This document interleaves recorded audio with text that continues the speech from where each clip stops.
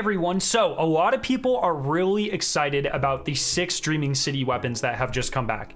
They're not craftable. You have to farm them, and they have some pretty good rolls. So you have like Waking Vigil, Retold Tale, Sleepless, Tiger Spite, Vouchsafe, the Scout Rifle, and Twilight Oath, the Sniper Rifle.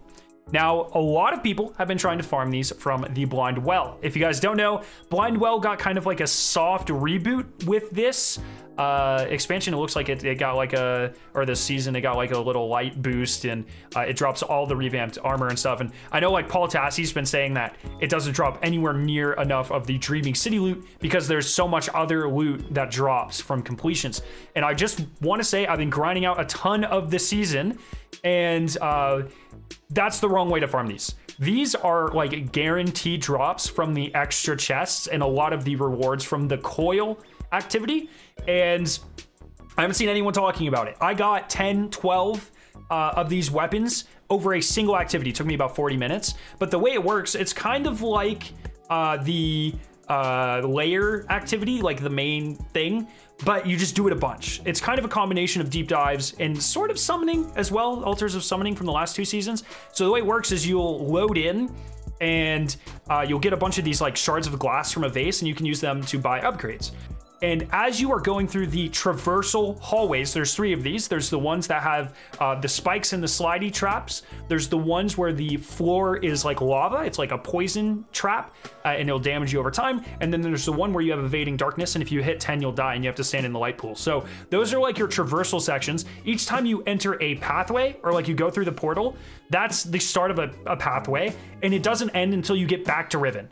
And so generally you'll go into a portal, and there will be like a small traversal section, and then like a mini little encounter thing where you just kill a bunch of ads usually, then another traversal section, and then a final boss. And then when you kill the final boss, you go back to Riven.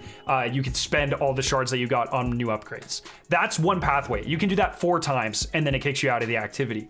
As you are going through the traversal sections, there are going to be hidden pots, and when you destroy them with your guns, they will drop white and red motes. White motes are worth 100 points, red motes are worth 500 points. And when you unlock enough of these motes, or you pick up enough of them, it will unlock special side rooms with chests. Every traversal hallway has one of these.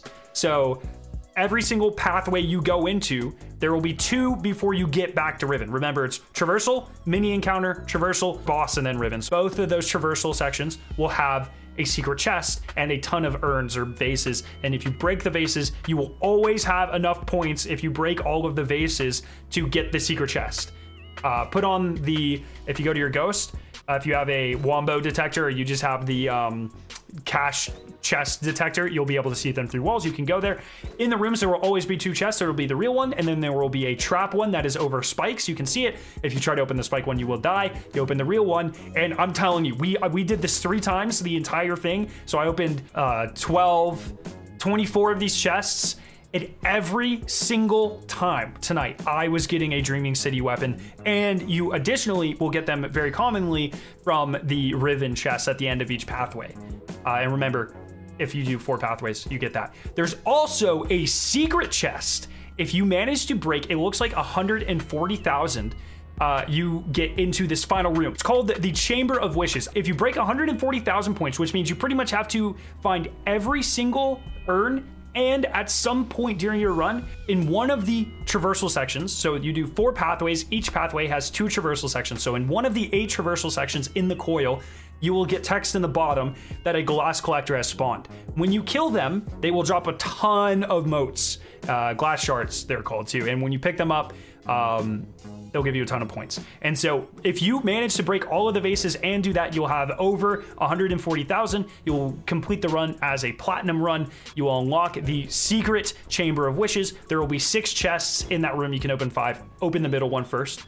And that will also give you a ton of these weapons. So if you're wanting to farm the Dreaming City revamped weapons as efficiently as possible, spend a ton of time in the COIL. Let me know if you guys have any questions down below. If you enjoyed this video, please consider subscribing. We're on the road to 100,000 subscribers. Hope you guys are enjoying the season, and I'll see you very soon. Peace out.